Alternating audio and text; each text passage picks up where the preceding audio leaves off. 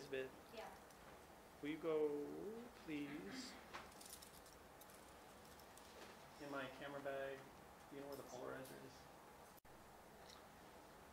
The last section that we're going to talk about here is polarized light. And polarized light, basically their photons are all aligned. You know how we talked about if you use a snoot, it kind of puts everything in a line. And that's kind of the way you need to think about polarized light. All the photons are moving in parallel line. And what creates that is a reflection off of glass or off of water. Anything like that, the light source hits the glass or the water, and when it bounces back up, basically it's bouncing those photons in a straight line in a small group. It can make things look really washed out. If you've ever looked at water, all you see is reflection. But if you have polarized sunglasses on, what happens? You can see through it. If you're, walking through a tree area or something, you can get a lot of polarized light bouncing off of leaves and things that maybe have some moisture on them. If you put on a pair of polarized sunglasses, all of a sudden the trees look more green. So it changes the contrast, and it really affects the saturation. It allows you to see through glass. It allows you to see through water. These polarizer filters. So polarized light is just the photons reflect off of glass or water, and they're just bouncing back in a straight line. The cool thing is we can block those photons out very easily with something that is a polarizer filter, like your sunglasses or a polarizer filter that can go on your lens. Thank you. Yeah. Are we good with polarized light? Elizabeth, you have any questions? No. Okay, good. I learned everything pulling out of it back. All right. Polarized is a type of direct reflection. It's not a diffuse, it's a direct. So just like direct reflection, only the angle of reflection will show the source. So if we change our angle, we're not going to get the polarized reflection. An image of the polarized reflection is always substantially dimmer than a photograph of the light source itself. That's how we can distinguish the difference between direct reflection and polarized reflection. Polarized reflection is going to be half the brightness of your light source or less. Does that make sense? So direct reflection, it was the same brightness, right? Distance didn't change anything. That didn't affect it. Where a polarized reflection, it's going to be a lot dimmer than the light source itself. Which makes sense. When you walk through those trees that are reflecting that back, you don't get blinded.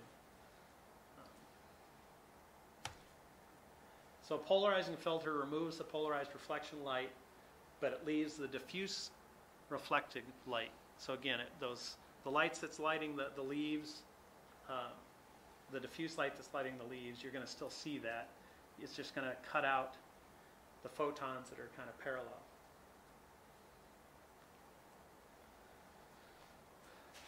A polarizer filter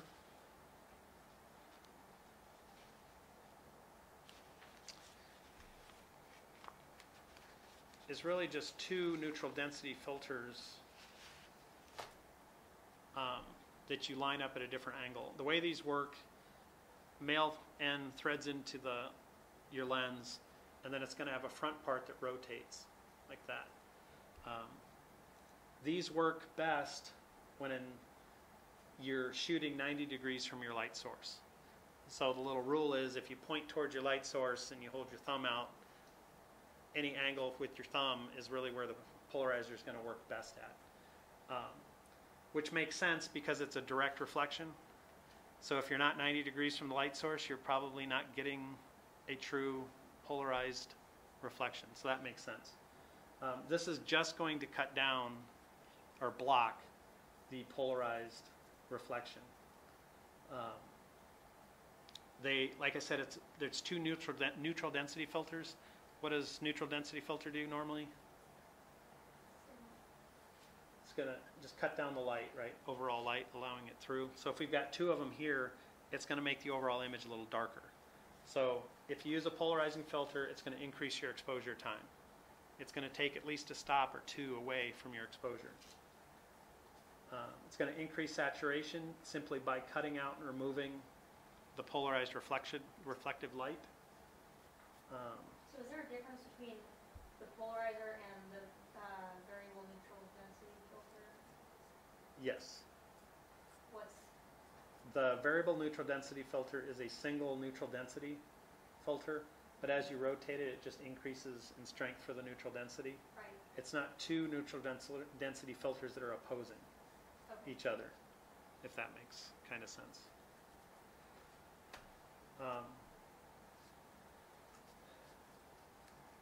There's photographers out there, especially a lot of landscape photographers, that shoot with a polarizing filter on their lens all the time. They never take it off. It's not going to hurt anything you do other than lengthening your exposure time. It will increase your color saturation. It'll help with contrast. It removes all those nasty reflections. It's pretty amazing if you take a shot of a landscape, you don't even realize how much polarized light's coming back, and you put a polarizing filter on it and then take the shot. Huge difference, huge. And typically you don't even think about it, but most people just think about it when they're shooting over water because they want to cut down the reflection off the water. Good? Time for review? Okay, going back from first part. Can we see light? Only if it's It has to be hitting something, right? Or color temperature. What the heck is color temperature?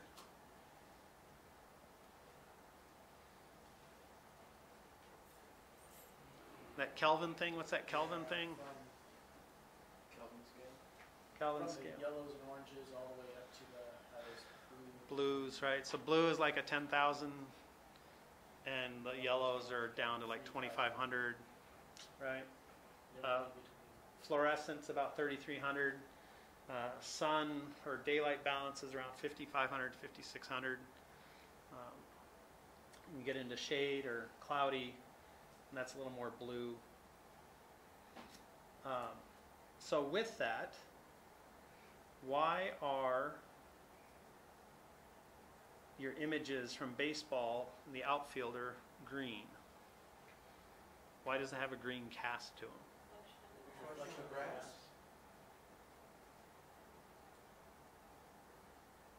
So what do we need to do to those images? Add magenta. So a lot of your photos that are coming through, especially day photos, I'm having to add magenta to them. I know Dave doesn't want to hear that because we've been doing battle with magenta and green. But this is for a different reason. What about over at tennis, Jacob, where the images are blue? Yep, that yellow. And why? But why is it blue? Oh. His images aren't blue. He and I just talked about this. It's the net on the south side. Background. So the light goes through it and diffuses the blue onto the players in the court. a lot of your photos, if you're shooting towards the south side of the court, are coming in very blue. Again, just think about what the light's doing in your frame. If the athlete's on grass and it's sunlight, that light's coming down, it's hitting the grass, and it's reflecting that color right back up. You're going to need to wipe that color out. At tennis, if they're on a blue tennis court or green tennis court, or if light's coming through, a blue mesh fence, that's affecting your photo.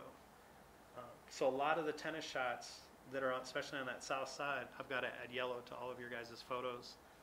And we had the same problem with football during football season. If we have a day game, I'm having to add magenta to a lot of the photos. So just think about the color cast that's coming through. Did you want to touch on No. what you told me No. about No, what? about the baseball play, the one that I turned in, how it was blue, but it was because it was in the shadow, so that was photographer's choice. So yeah, if something is backlit and the athlete is in full shadow from themselves, so the athlete's backlit, it should be blue, right? Because the athlete is actually in shade. So if you add yellow to that, it might be technically correct, but it might not be kind of realistic to the eye. So just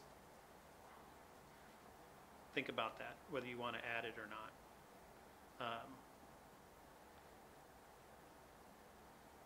Because you add yellow, and I think technically it looks correct, but it's hard kind of to believe it because I think you truly know it should be blue, if that makes sense. What creates hard shadows? Small light source. Okay. Small light source. Does distance affect that? Yes, distance from between the subject and your light source. So how does that affect? The Further away is harder because of, spreading the light. The photons in the line.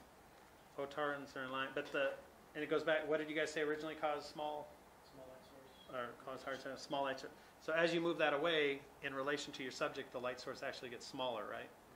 But you're right, the photons are actually more in line, they're less spread out.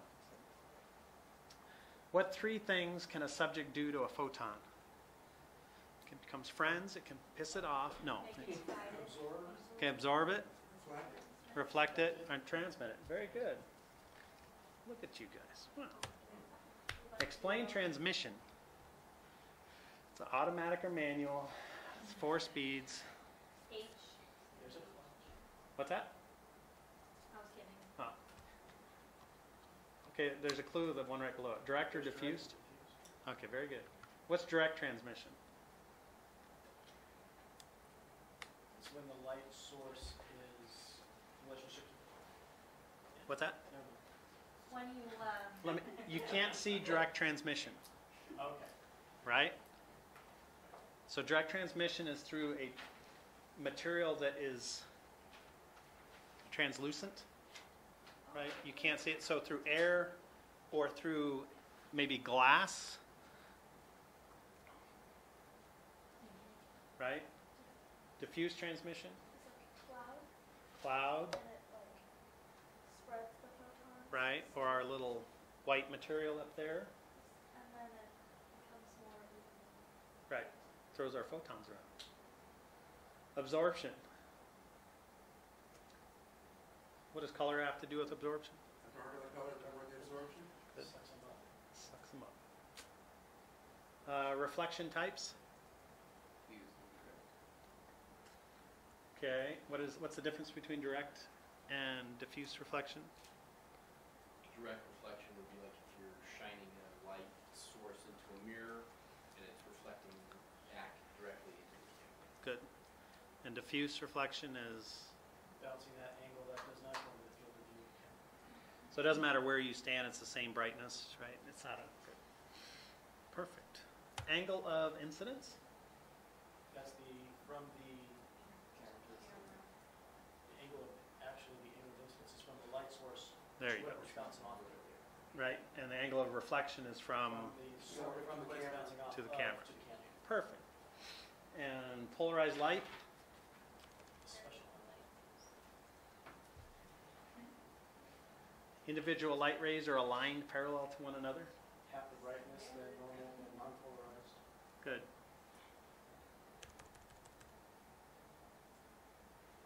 Are we good? Wait, can we No? really quickly explain No. Go ahead. transmission? Transmission. So, I'm actually looking at all notes okay, or Google. or Google.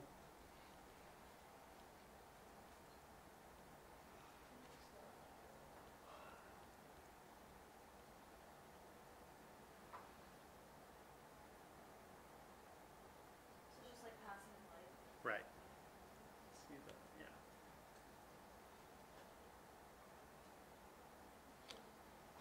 Questions? Hopefully that helped. All right. What time is it?